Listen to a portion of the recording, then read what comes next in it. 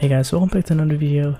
I'm going to teach you how to play Tekken as a new player or a newer player who is not very familiar with Tekken and the fundamentals of it. I will not go over everything, but I will go over the most important things at very low level online ranked play and just in general fundamentals of Tekken, so you can actually play a little bit better and you understand the game a little bit better. First things first, you will want to know what the notations are of Tekken, because I will use them a lot as I'm used to using that. I will put a link down below with notations so you can understand what the notations are. First things first, you want to know how to block. You hold back to block mid and high attacks, which is back walking. If you time it correctly with an attack and you just hold back at that moment, you are safe if it's a high or a mid. There are exceptions to this though. If there is a throw used, you have to break the throw differently, because you cannot just block it. And unblockables, yeah, it says it already, you cannot block that, so you need to get out of it. But in general, people will not use that much. Throws a little bit more, unblockables a lot less, because it's very risky to do. And for example, if I use 1-1, that's a high with Kazumi, and if I make Kazi do it as well, it's also a high. And I have to mid as well. So now I just need to block by holding back. You want to be actively blocking, so holding back while blocking, because you can also just release it. But if you don't block actively by holding back, you are more likely to get hit by a high and mid, because if they just hit you, you get a little bit of stunned, and it takes longer for your character to go back in neutral and automatically block. So holding back is the best option you have to block mid and highs, which you want to do. While holding back, you are still vulnerable at low levels, like low kicks, low, everything that goes low will hit you still if you're just walking back. So let's say Kazuya is stand guarding, which is holding back. I can still hit that, but I cannot hit him with a mid, but I can still hit him with a low. Meaning, if somebody is just blocking a lot like this, you may want to go for low and then distract him and chip away his HP, like that. To block low, there you have to hold back and down at the same time. So let's say Kazuya does a mid and a low. Now I have to do two things. I first have to block the mid, and after that I need to block the low. Because when you're blocking low by holding down back, you are vulnerable with for mid attacks. High attacks will whiff, meaning they will not land, they will not hit you. A whiff attack in general means an attack that does not connect with the opponent or target. Like this is a whiff. This is a whiff as well, because it does not connect. Now, let's say I'm crouching, he does a high, it does whiff, because it will not connect. But if I'm crouching, I'm vulnerable from mids, so meaning a mid attack will still hit me. A low attack will be just blocked. Now, let's say Kazuya is attacking me, he does mid, and now he goes for low. I need to go down back then. So, back, down back. You can practice this in practice mode, just like how I'm doing, to get more comfortable with animations and to see when he's doing what attack. It can be a little bit difficult, but it's one of the best ways to learn how to block. Instead of blocking the low attacks, you can also low parry by doing down forward when he's going to hit you. You want to do this if you are pretty sure he's going to attack with something, because it guarantees a combo, a launch combo. But you need to know how to combo from that.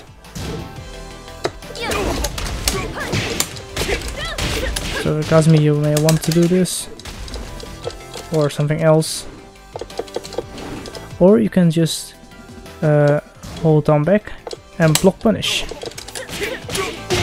Talking about block punish, and block punish is, let's put him back to stand. Well, it actually says it already. If you block an attack, you can punish. Meaning if Kazuya, for example, I would just make him do the same thing. Does the low and I block it. You see, there's a recovery. It takes him a while to go back into his normal stance.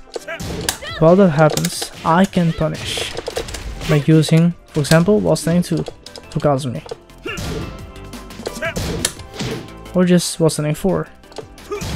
Maybe even while standing 4-4. Maybe even while standing 1-2. I was too late blocking. There you go. Now you can also block punish the mid with your fastest attack, which is your jab, which is 1. You would generally want to know what your fastest attack is, because if you want to punish, you may want to use your fastest attack available. But it also depends on the range you have. For example, if you're standing all the way here, well, yeah, jab is not going to connect even though it's the fastest attack you have, like this.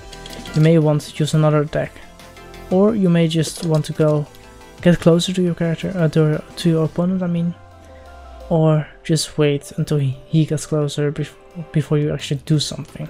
So you need to play a little bit more tactical rather than just mashing buttons, which people really tend to do at lower levels, and it can be really difficult to fight those people because you are more likely to be rewarded by just mashing rather than being defensive, because that's really hard.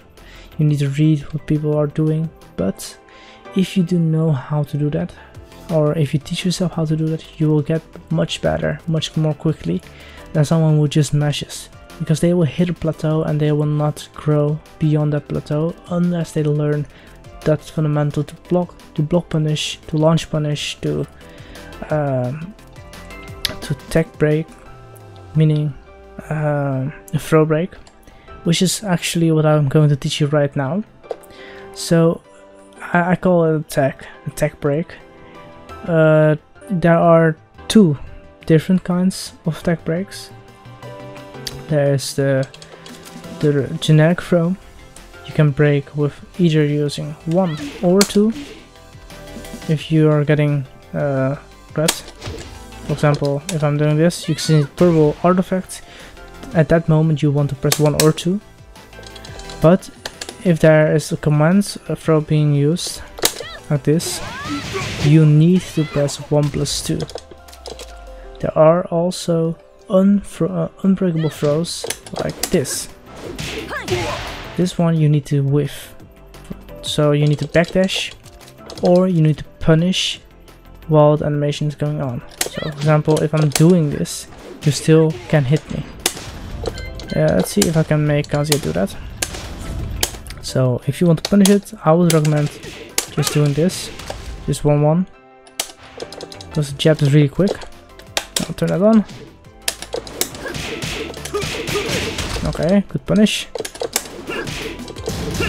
As you can see, he punished me. It was late now. And there you have it, a punish. No, I want to make him do a throw me. So there are multiple ways to do a throw.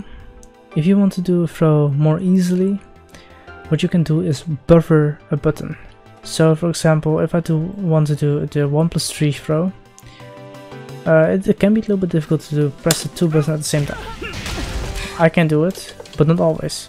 Sometimes it happens like this, or this happens because I'm just not timing it correctly. What you can do is just press 3, for example, and hold it. Now, because you're holding 3, you just have to press 1 and you will guarantee to the throw. That really helps by just practicing that stuff, or just after a combo, or just baiting people into your throw. Now if I want to do it, this, and now I can show you how to tech break. So this was a generic throw. And you have to press at the moment you see the purple artifact. Now I have to press 1 or 2 to break the throw. Now I'll press 1. And now I press 2 to break the throw. But you can see if he does a generic throw, one of the hands sticks out more than the other. If you do command throw, you see both of the hands at the same line, so they are sticking out as much as the other. Meaning you can see when you have to press 1 or 2 or 1 plus 2 to break the throw. So this one is a 1 or 2 break you need to do, because you can see his left hand is reaching out more than his right hand. Let's set another one. I believe his command throw is 4-4, yeah. Okay. Yeah, I know. Okay, there we go. So right now, if I activate him, he will do his command throw, but he will also do a normal throw. That was his command throw, meaning I have to press 1 plus 2. Oh, I messed up because it's random. It's really difficult as well.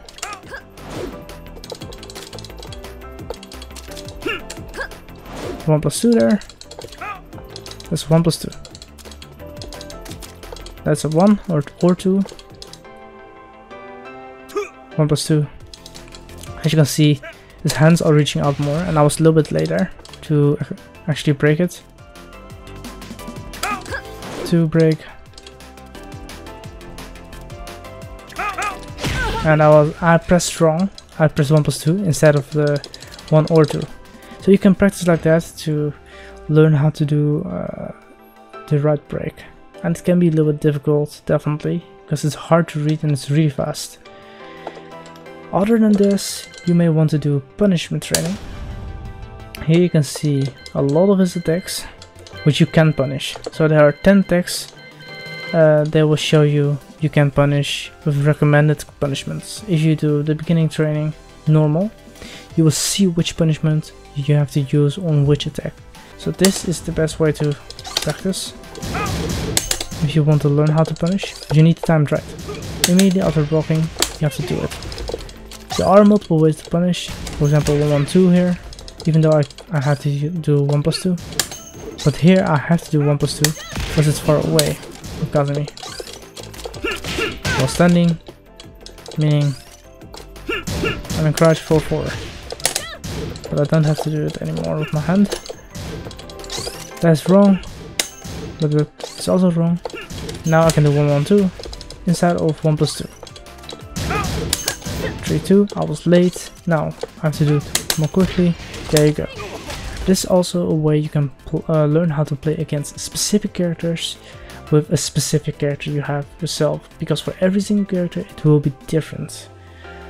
And what's also important is to know how to move.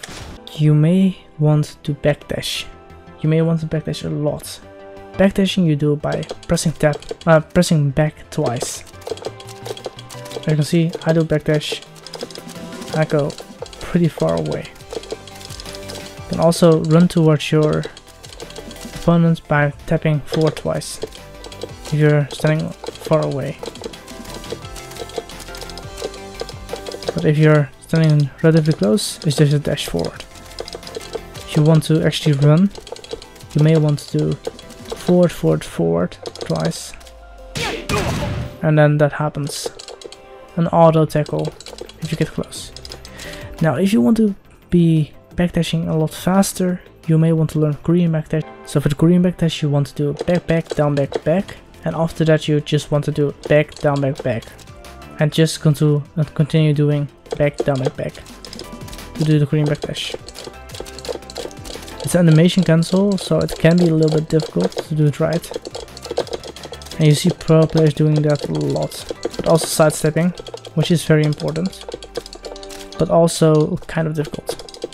Sidestepping you do by tapping down twice or tapping up twice to go to the respective side of your character. Like up is left sidestep for Kazumi and down is right sidestep for her.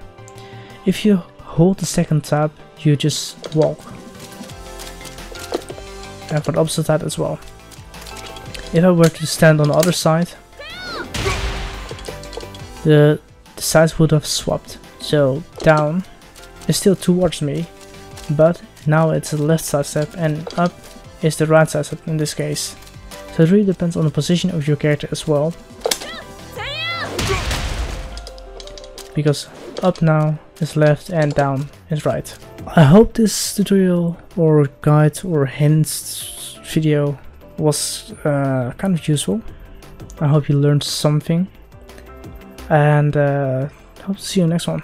Peace.